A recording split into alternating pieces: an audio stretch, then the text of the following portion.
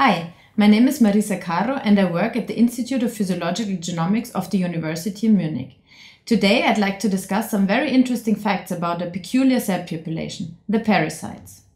Furthermore, I would like to discuss the concept of whether pericytes, due to their wide distribution and plasticity, could serve as a universal key to tissue repair in the brain, the spinal cord, the heart or the muscle. I would like to start in giving you a little background of what pericytes are and where they originate from.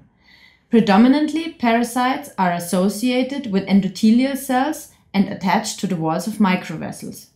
Depending on their location, the developmental origin of pericyte varies, even though a complete picture of where pericytes originate from is still lacking.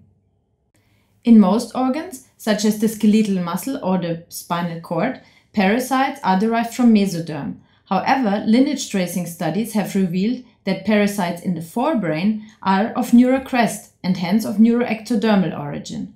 In summary, there seems to be a dual origin for pericytes. However, so far, no data exists of whether the respective origin of pericytes matters for the differentiation potential of different tissue pericytes. Further studies differentiating pericytes from a pluripotent stem cell source will help in shedding some light on these aspects of pericyte biology. According to the epigenetic landscape model proposed by Waddington, where cells are placed in either the summits or the valleys according to their differentiation potential, we envision pericytes as mountaineers and follow them on their journey across this landscape. Pericytes either originating from the neuroectoderm or the mesoderm can be enticed to generate other differentiated cell types such as induced neurons and mature myofibers by processes that I want to highlight now and that are indicative for the remarkable plasticity of pericytes. Giulio Cossu's team has analyzed the putative use of pericytes for muscle repair.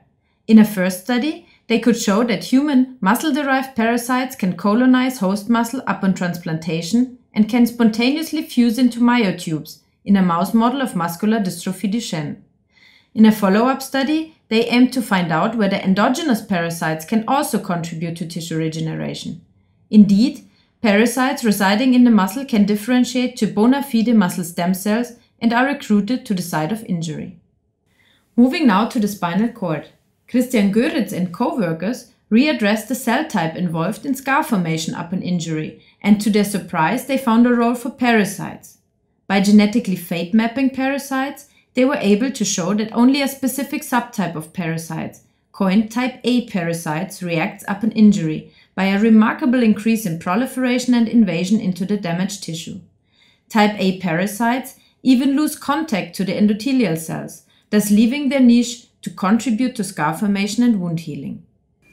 Christian Göritz and other researchers' data suggest that pericytes can become reactive following injury.